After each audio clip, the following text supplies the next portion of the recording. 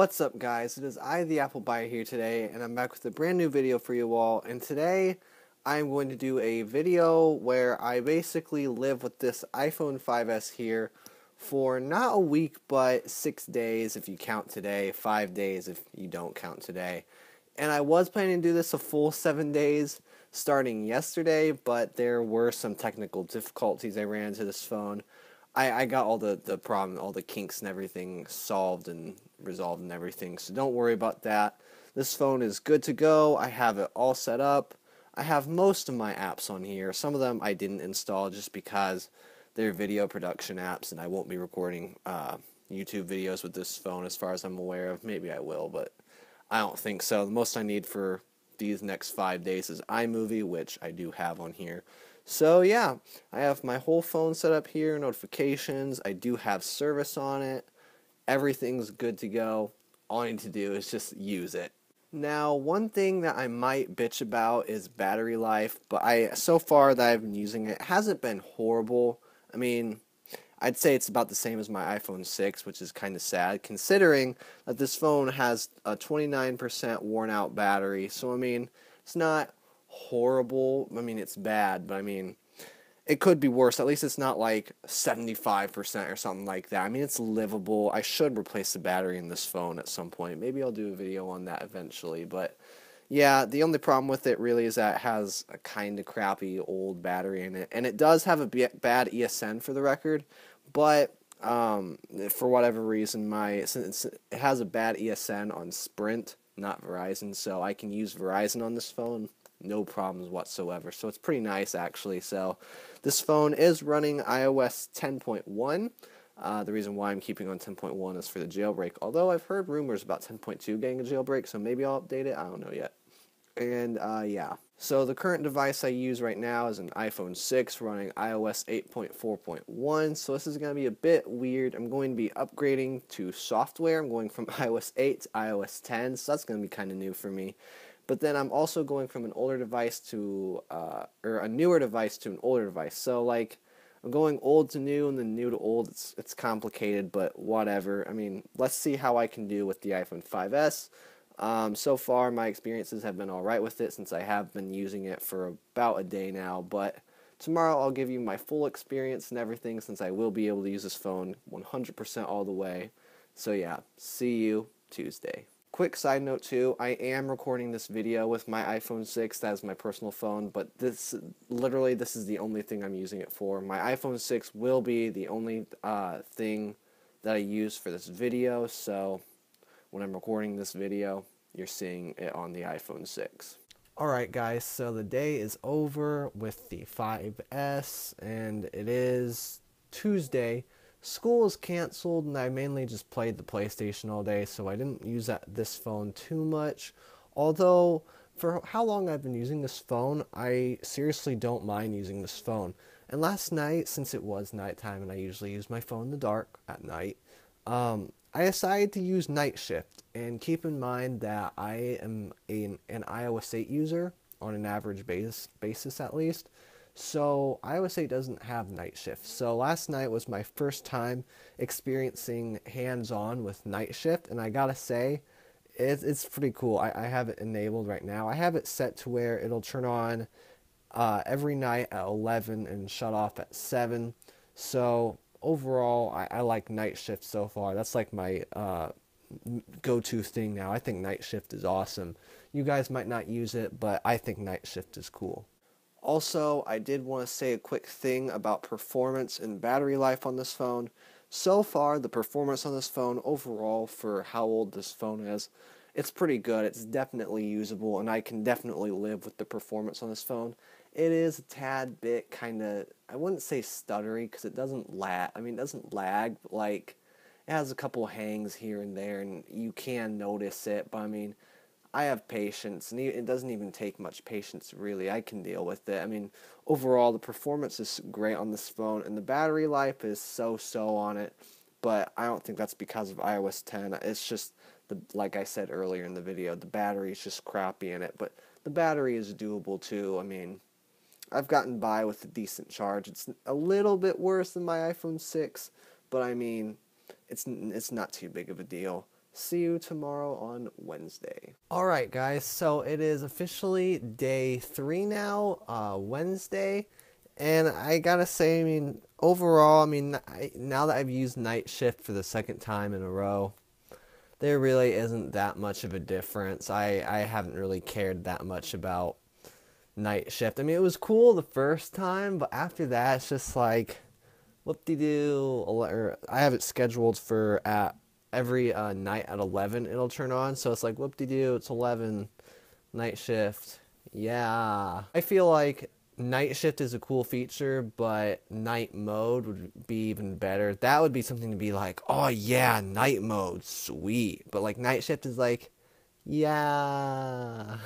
Overall though, performance has been great. I will say, I mean, like I've said before, performance is a little bit worse than my iPhone 6, but not by much, and it's definitely doable. After a full day at school, my battery is at 29. I just got home for the record, and I'm going into the battery settings right now to tell you the usage times. So 2 hours and 40 minutes of on-screen time, and it's at 29, but keep in mind it hasn't been on the charger for almost 16 hours and 35 minutes, so overall pretty good standby times and pretty good. I mean, 2 hours and 40 minutes, yeah, I know it's not good on use time, but when you factor in the fact that it's not been on the charger for 16 hours, it's pretty good. Let's see you on Thursday. Alright guys, so it is the end of Thursday. The time is 12:07, and I do have night shift on. Obviously, you can see there if you can't see the orange hues or not. And yeah, I mean, just a normal day. The battery has overall been doing okay. I've noticed that at the end of each school day, I'm around 29 to maybe 20-ish%. So I mean, ballpark range, it's definitely about the same. I haven't really, I mean, this is just normal everyday use.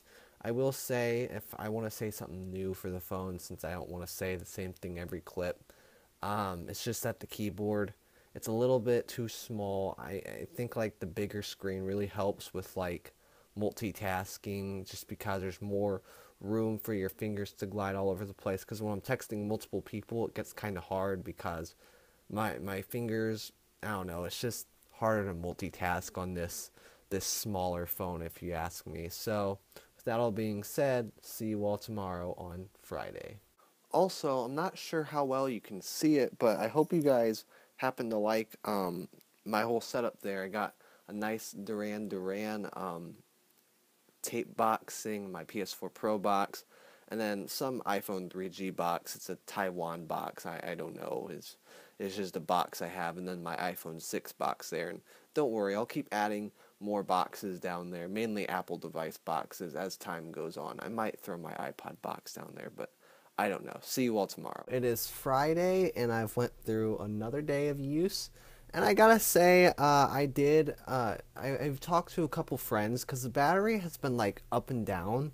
Sometimes it's good, sometimes it's bad, and it's just like, what? So I talked to a few friends, and they were like, oh, your battery might be calibrating. So I was like, oh, really? And they're like, yeah, you should just fully charge your phone, then let it 100% die, then fully charge it again, and it should be better. So I will say the battery life has been pretty good, and honestly, it lasted longer than my iPhone 6 today, so that says something. And then let's check the battery life. Okay, well, the battery app here says otherwise, but I mean, still, I've had great battery life. Like, this is the first time, it's at 90% right now, but you can see the wear level right there. It's at 29% wear.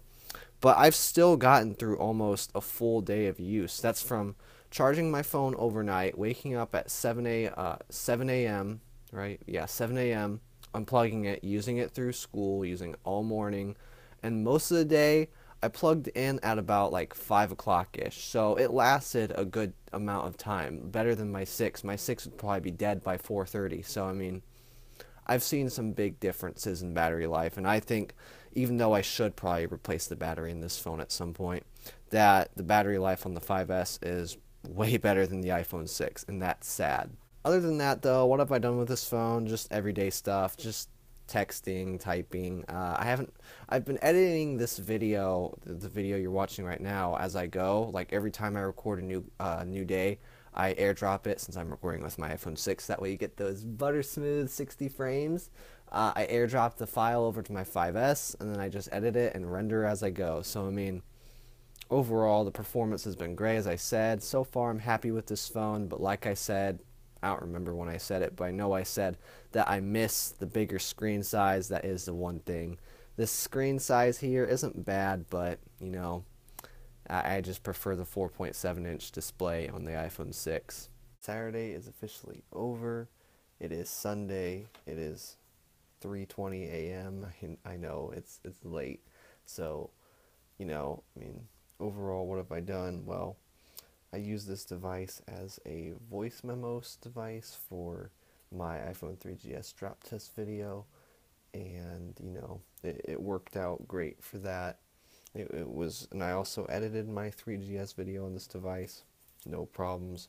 So that was probably the most taxing thing I did on it. I did have one battery problem with the phone, and that was like when I remember specifically, it was 11 o'clock, and night shift just turned on since I have it unscheduled, and around that time I had all my videos ready to start like airdropping over to from my 6, because that's what I recorded on, was my iPhone 6, and I was airdropping files, and the phone was at like 20-something%, and all of a sudden it just randomly dropped to 3% for no reason. I was like, what happened? What happened? So that was one weird thing that happened with the phone. Other than that, though, normal day-to-day use, and then the editing of the video. So that was Saturday. See you all today, because today is Sunday right now. So see you all at the end of Sunday for the conclusion. Okay, guys, so it is the end of Sunday, and my full week of using this phone is officially over, and I'm, generally speaking, really glad I'm done using this phone. It's not that I hate the 5S or anything, but, you know, I do miss my iPhone 6 for multiple reasons, and I'll get into that. First off, I just want to get into what I did, since today was the day I used this phone. What did I do with this phone? Well, today was kind of the most heavy usage day, I guess you can say, last night and today. I made that iPhone 3GS video off of this phone. I edited it, and rendered it on this phone, so that was pretty intensive on this phone. I did not record the video though with this phone. I recorded it with my iPhone 6. Usually that's what I use as my camera device, but this was the editing device, and I've just used it as a normal iPhone like I would every day. So this phone overall has been put to the limits with iMovie, and that's about it. So my general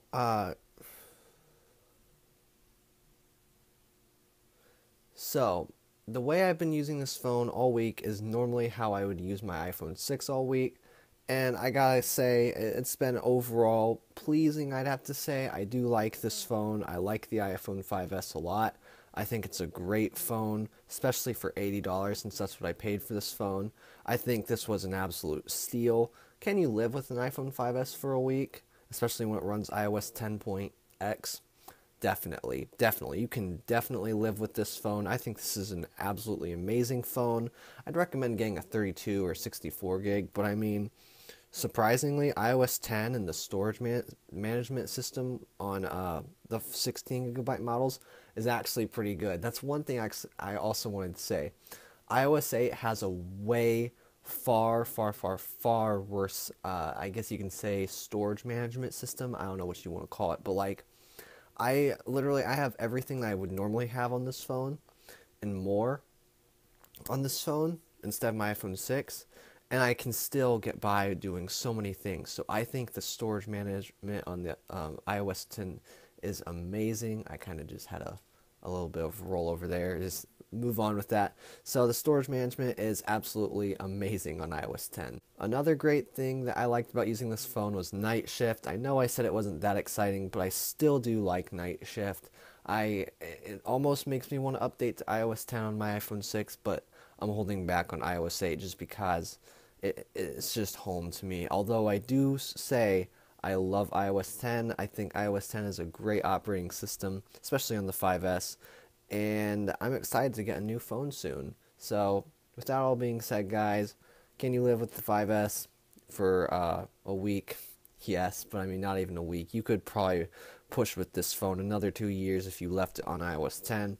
This phone could easily go by another 2 years and still be your daily driver, if you ask me. So, thanks for watching, guys. Hope you enjoyed the video. I enjoyed using this phone for a week. I'm glad I don't have to deal with this small screen anymore, since I do miss the iPhone 6 screen. That's the thing I miss the most. And have a good one. Peace.